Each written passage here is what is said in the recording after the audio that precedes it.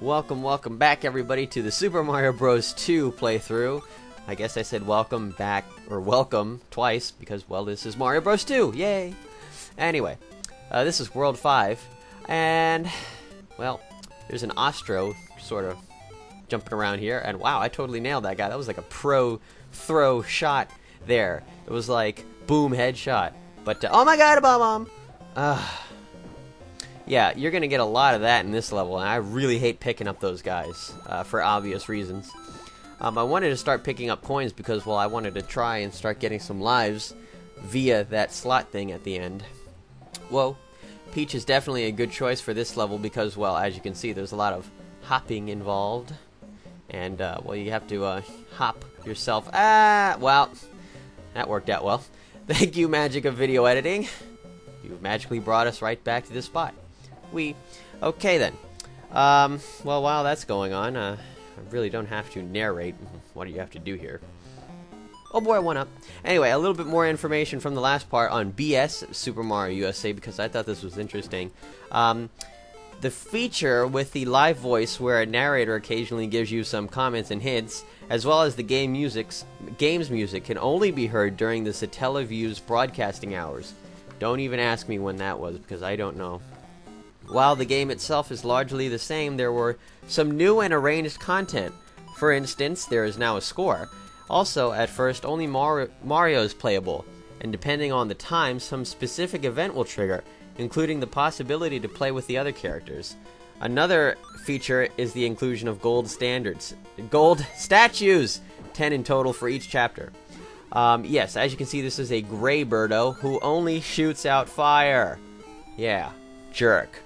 Definite jerk move by Nintendo there on that one. I'm telling you right now. Yeah, I totally had to cut out the part with the slot machines because I picked up like 9 coins. And, well, if you notice, I didn't get one single one-up from that. What's up with that, man? Seriously. I mean, I got 9 tries, I didn't get one up. Oh my god! You should have seen me when I was actually doing it. I was like, oh my god, give me a 1-up! Anyway. On to level 2. That was fairly quick. But then again, the first level is always pretty easy. It's kind of like a pattern they got going there. As you can see, there's those kind of like ladybug guys that I never covered throughout this entire playthrough. They're actually in the first world if you go the other way than when I mean in the first level of the first world if you go a different way. And look at this face, like, oh yeah, Kool-Aid's here. Seriously, I can't stop thinking, like, because of the shape of the pot, I can't stop thinking of Kool-Aid Man. Go figure. And this, ladies and gentlemen, is why you do not throw a potion inside one of the jars. It puffs. And that's not good. Anyway. Getting back to the thing about the gold statues. The gold statues, which are hidden in several locations, including subspace, grant the player an extra life and refills the life meter. After clearing level, the player could press select to see some statistics such as statues, coins, cherries, and mushrooms collected, as well as display which bosses were defeated. Neato! Also in the Japanese version, I don't know if it's mentioned here, the boss of the 5th world, which is, well, actually, it's this one. The boss of the 5th world in the Japanese I'm sorry, not in the Japanese version, but in Yume Kojo Doki Doki Panic, not the, you know, Super Mario USA, but the original, the Doki Doki Panic version, there's actually an albino mouser, which in layman's terms means a white mouser, which was extremely hard, apparently. I saw a video of it. Basically, this white mouser, I believe it took about 6 or 7 hits to kill. It threw bombs insanely fast, and there were also spikes on the ground for you to get hit by. And yeah, that made it extremely hard. So they replaced it with a different boss. But we'll get to that later in this playthrough. I mean, later in this video. Sorry. Getting your hopes up. Okay, that was a bit of bad editing. But yeah, as you can see, I kind of started to get it together a little bit. Whoa. Yeah, I think the point of this part is fairly obvious. Dodge spikes! Eat that, you stupid fish. Anyway. So now we move on to a red Birdo. Whoa! But yeah, the red Birdos don't sicken me as much as the gray ones. Crap. Stupid fish. That wasn't annoying at all, seriously. It took me a few tries to beat this boss. And check this out, I was getting so sick of this fish, I said, take this! Fish in the face! Eat it. Shouldn't there be an internet meme about, like, fish or something? How I mine for fish, I guess? I don't know. Whatever.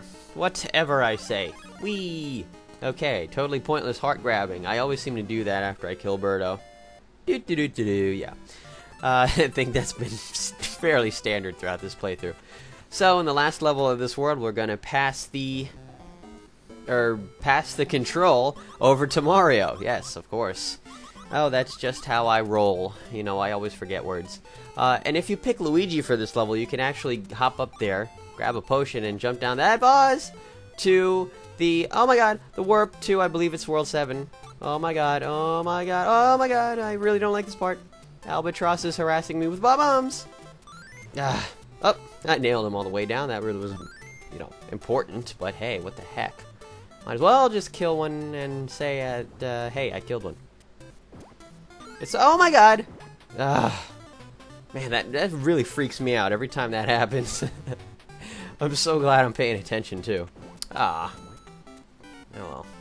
Well, what you have to do to get there, actually, damn, bombs, is actually grab one of the moving bombs on the ground on the left there.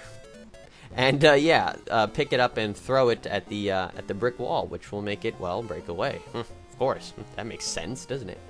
Anyway, well, it's a lot more dangerous than picking up one of those simple red bombs because, well, not only do the bombs blow up faster after they start flashing, but, whoa, crap. Time to go. Oh, crap. Ow.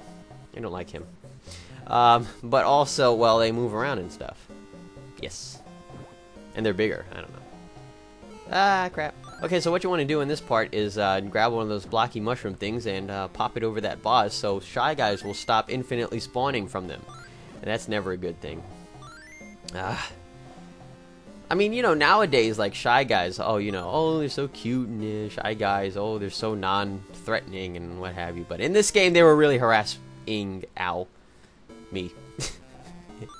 Anyway, yeah, there we go. Okay, magic of video editing. Oh, what's this? Somehow I have 4 units of health? How did that happen? Well, I magically figured out how to get not only that first mushroom that I noticed, but I think a mushroom... You know what? I really can't remember if it was before or after that one. But hey, what the heck? I still got 4 units of health, and that's going to help me a lot because, well, there's a big boss at the end of this level. Oh well. What the heck? Oh, okay, I don't like this guy. He's coming towards me. That's what she said. Anyway, oh, why did I do that? Now I just respawned him. Get away from me. I thought, oh, crap. Oh, man. Oh, man. God. Trying this again. Yes, he really harasses the crap out of you, but what you have to do is just, like, he won't go through those shortcuts that, that shift between screens, or, well, I mean, I like to think of it as like a Pac-Man shortcut, where like you go through one part of the screen and you pop out the other side. Yeah, they don't go through the Pac-Man shortcuts, kind of like the ghosts in Pac-Man. So yeah, you don't have to worry about that. You just have to worry about him, whoa, not hitting you with fireballs. Fireballs. Anyway. Yeah, that's the sort of immaturity and perversion that you can expect from playing with Moe's playthroughs. Just thought anybody who hasn't seen my playthrough so far should know. Yes, and that time stop was totally pointless.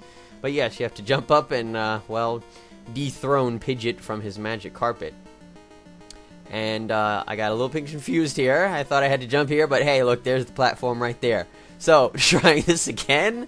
And gonna wait for it to poof. There it goes. Alright, good to go. Screw you, other Pidgeot. You can go burn and, yeah, burn. Okay, yeah. So I totally super jumped my way up to this cloud, which I could have regular jumped onto, but hey, I'm so close to the end here, I don't want to make a single mistake.